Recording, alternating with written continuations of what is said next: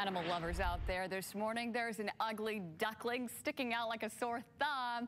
This among some very elegant sailing ships in Tacoma, Washington. Take a look. The world's largest rubber duck towed into the port Friday. The so-called mama duck weighs 15 tons. She's 6 stories high.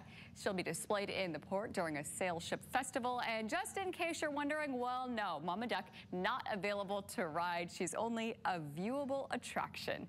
Meanwhile, one Long Island restaurant just didn't have the heart to cook a lobster born in the 19th century. The team at Peter's Clam Bar decided to return Louis the lobster back to his ocean home.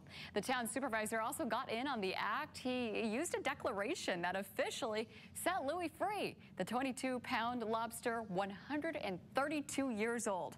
So this means Louis, born before the Wright brothers flew for the very first time, and he also survived 2 world wars.